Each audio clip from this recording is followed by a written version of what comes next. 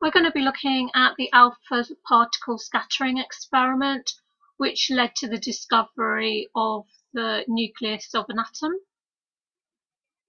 Before the discovery of the nucleus, we had Thomson's Plum pudding model of the atom, and the model was that the atom was made like a solid sphere, a dough of the plum pudding of positive charge, and embedded in the sphere were negative charges, which were the plums in the plum pudding, and overall the atom was neutral.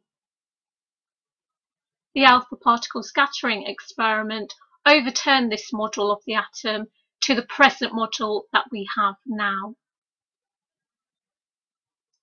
The experiment involved firing very high energy alpha particles in a vacuum at a very thin gold foil. They needed a vacuum so that the alpha particles would travel unobstructed to the gold foil, so that there would be no collisions with any air molecules. The zinc sulfide screen detected the alpha particles as they produced a tiny flash of light when the alpha particles hit the screen, and these tiny flashes of light could be viewed through the microscope. The microscope was moved around the screen to detect the alpha particles hitting the screen at different angles. Here, this table of results is showing you a modern set of results of the number of alpha particles that were scattered at the different angles. So the table shows that most of the alpha particles passed straight through the gold foil. Most had a very small deflection angle. However, a small number were deflected at very large angles, that is over 90 degrees. And about 1 in 8,000 were back scattered. And this is representing a back scattering that it is an angle of deflection of 180 degrees.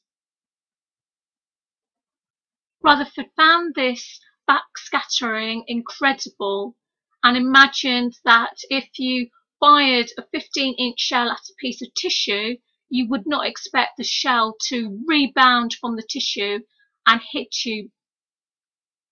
So that is, you wouldn't expect firing high energy alpha particles at a thin gold foil to backscatter.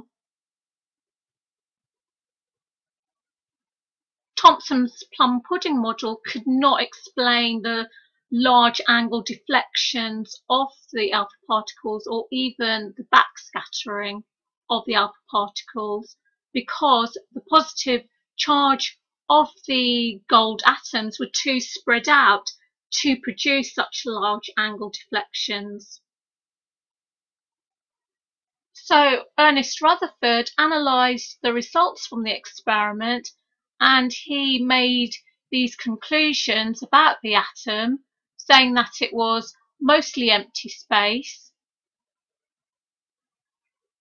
and the atom nearly had all its mass concentrated in a very small volume, which represented the nucleus, and the nucleus was positively charged.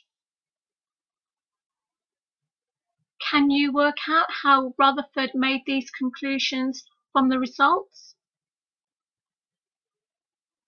The atom is mostly empty space because most of the alpha particles pass straight through. That is, most of the positively charged alpha particles were not coming close to the positively charged gold nucleus to be deflected. So the atom has a massive but tiny positively charged nucleus because a small number of alpha particles were deflected at very large angles. So you had a small number of positively charged alpha particles coming close to the positively charged gold nucleus to be deflected at large angles. The positively charged alpha particles were being deflected at very large angles because they were experiencing an electrostatic repulsion force from the positively charged nucleus. That repulsion force is the Coulomb's law of electrostatics. And we needed to use a gold nucleus because it has enough charge to produce a large enough electrostatic force of repulsion to get observable deflecting angles for the alpha particles.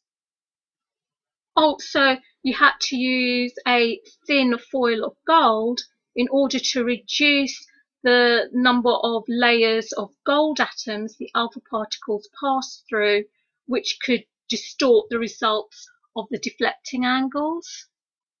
And finally here, you can see when the alpha particle makes a head-on approach with the gold nucleus, it experiences the maximum electrostatic force of repulsion and so experiences 180 degrees deflection, so that is, it becomes backscattered.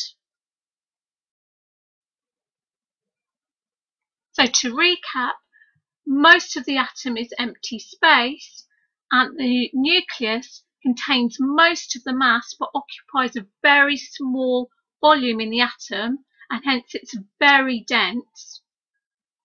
So the approximate size of the atom is 10 to the minus 10 meters, and the approximate size of the nucleus is 10 to the minus 14 meters. So that's a difference of 10,000.